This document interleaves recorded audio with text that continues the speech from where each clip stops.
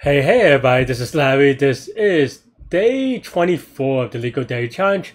Hit the like button, hit the subscribe button, join me on Discord, let me know what you think about this one. I am just going to keep it short today. I'm not going to lie, I ran 8 miles in the heat. That's one, but I also played softball in the morning where I ran a lot. But the critical part is that it rained last night. I slipped on the grass and I hurt my shoulder a little bit. So like doing this hurts. I don't know, just getting old and everything kind of hurts. Also pulled my groin a little bit. So I'm just gonna get rest after this. So let's dive right into it. Hope everyone's having a good weekend or good start to the week. But man, I am struggling today. All right, let's take a look. 995 minimum number of k consecutive bit flips. You're given a binary array nums and an integer k. A k bit flip is choosing a sub-array length k from nums and simultaneously changing every 0 in the sub-array to 1, and every 1 is okay.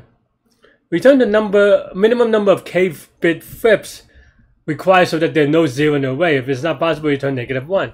That's kind of funny because well, n is 10 to the 5th, k is pretty big, but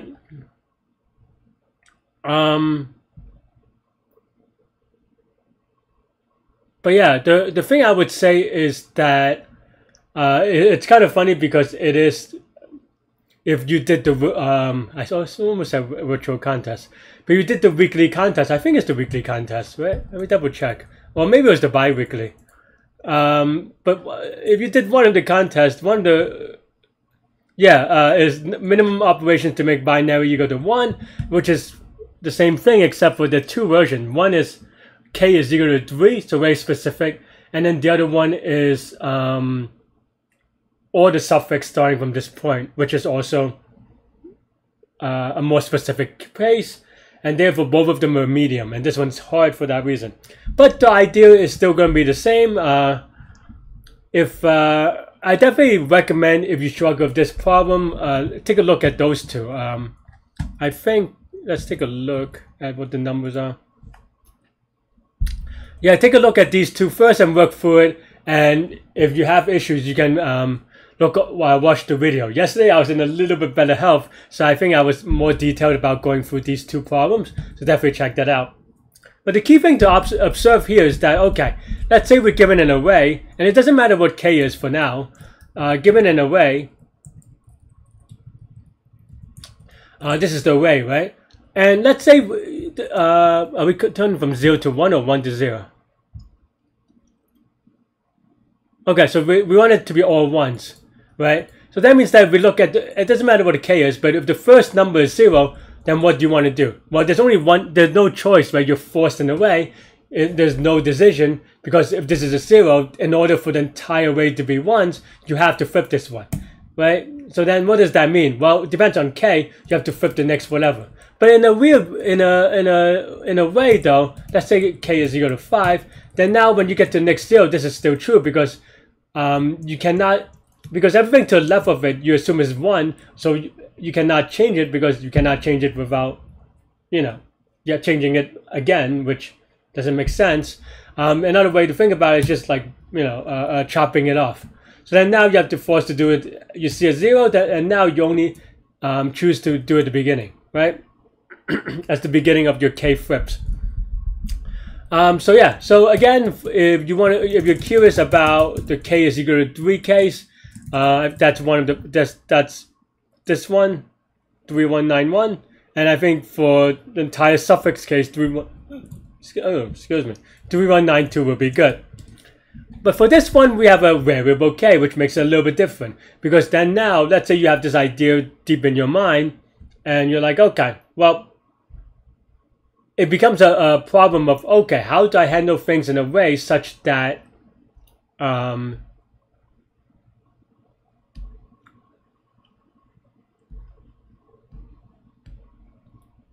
how do you handle things in a way such that you can handle k at a time. Sorry, I think I'm also dehydrated a little bit. But yeah, and the idea here is just thinking about it in terms of in a way, you could call it a difference array or a prefix sum maybe. But the idea here is that let's say you're flipping this bit, then it's about kind of combining the idea of 3192, right? The suffix one, and the idea here is that okay. So basically, if we see a 1, oh sorry, if we see a 0, we want to flip the next k bits, right? So the idea becomes what data structure do you want to do? And it turns out the way to do it is just kind of okay, I think I have a way to explain it. Sorry, I was just struggling a little bit to figure out how to explain this, what I have in my head, and I'm going to just draw it out. Keeping in mind that all these videos are taped live, I don't know the problems ahead of time, etc. Right? So that's why some of the times these things are a little bit sloppy as a result, because I don't have it planned out. If you want to plan it out, there are other videos for it, so you don't need me. That's why I do it this way. But here's the array, say, right, with a lot of elements. And then now, let's say you have something of length k. So let's say here we have a 0. So now we want to do k bits, right? And then what if after flipping, the next number is 0 again? Then now we flip this one, the next k. And then maybe we have a couple of 1s, we're good, and then we have a 0. And then we have to flip this k, right? And they're all k's. So then the idea here with this visualization is that now you can just think about them as segments. And as segments, then now there are a couple of ways you can think about how to approach this. And of course, if you have, in this case, like 3 things, that means that only one of them count, right? So you can kind of keep track of things that way. And yeah, and the way that I would do it is that, okay, let's say if num sub I is equal to 0, that means we have to flip the next k bits, including this one. So it's easy to get off by 1, but the idea itself is not that bad, which is that now, so maybe we have the idea of flipped is equal to 0, right? And here we flip the next k bits. We have a flip, so we have to flip this one, right? So yeah, we flip this. Maybe, yeah, let's just say this is false, and then now this is equal to not flip, right? But then we want to make sure that after k it goes out. Well, the way that I can think about it is just doing another event, right? Which is that, let's just say, let's just call it out, maybe, that append I, right? And that's pretty much it, really. And of course, we have to do an operation, so this is count to the 1, right? And maybe out is going to be equal to a deck.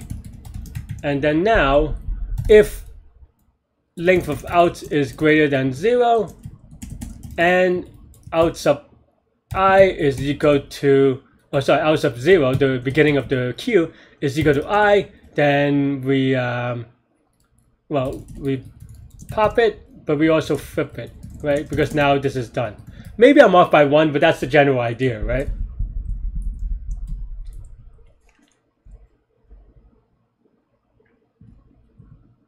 Yeah. And then at the end, if we try to flip out, then we return -1. Otherwise, we just return count, right? Like I said, I think this is mostly right. I may be off by 1, but that's basically the idea, right?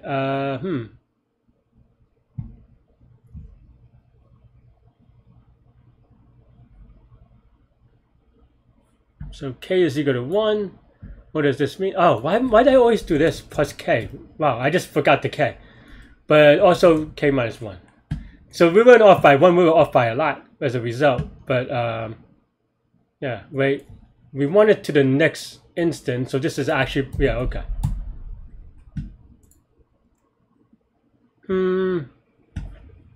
Okay, because we want it to be...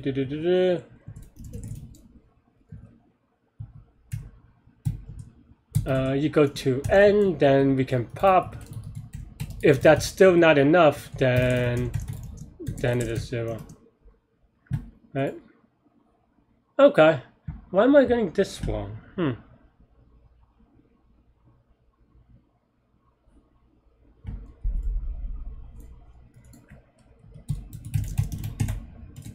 Maybe I'm doing something sloppy with outs, which is possible, probable. 5. 5 is definitely way wrong, though. Oh, I'm just being dumb. Man, sorry, friends. My head is just not in it today. I'm just so tired and everything hurts. But yeah, I didn't do this. Is just checked if it's 0, so it doesn't really do anything. It just counts the number of 0 in the thing. But yeah, that's why I kind of did it this way, I think, right? I'm just not thinking today.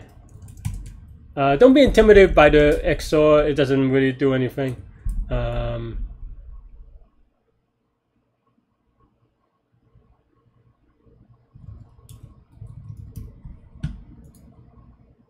Yeah. Okay. Let's give it a quick submit. Hopefully I'm not too long, and there we go. Yeah. Let's go over this by code. I know that when I wrote it out, I usually do a better job explaining, but again, my apologies. My head is just a little bit weird today. But still going to grind it out, hopefully. But yeah, so let's just go over the code. So basically, this is saying that, okay, this is, if we kind of use the visualization that we drew out, this is on the outside, right? So that means that if we kind of look at this visualization, when we see a 0, we also put into out this thing, right? So that we can flip it back to where it was when it's done.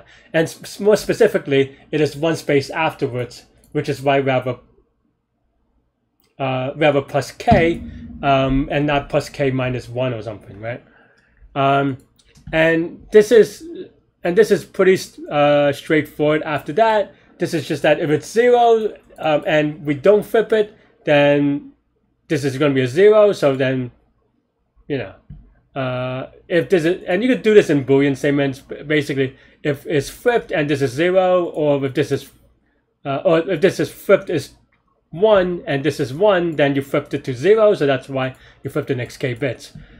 Here, it's a little bit hacky looking, but it makes sense to me. You probably could have used a Sentinel as well, but the idea here is that, okay, if there are any outs left, and the last item is n, it just shows that, well, you could even illustrate in this case, right? In example 1, if the last number is 0, it just means that the number after the last number is going to be the outside, right? And the reason why this is important to kind of keep track is that if this is still greater than 0, that means that you try to do something out of bounds. And what I mean by that is that if you look at example 3, if you try to, this is kind of a bad example, but let's say you have an input of just like 1, 1, 1, 0, and k is equal to 2. And if you try to flip this one, then here it would go out bound. Outs would contain something that you can pop, which is like 2 indexes outside the array, right? So that's basically why I wrote it this way. Yeah, and of course this is going to be linear time, linear space due to the deck. And yeah, is it true? I guess technically it's all k space, but that's going to be linear in the worst case. So yeah. Sorry, today I'm just having a rough time. So that's all I'm going to do today. I'm going to go to bed right after this. So yeah, thanks for watching. Stay good, stay healthy, to good mental health. Maybe I should have done this in the morning, but I'll see y'all later and take care. Bye bye.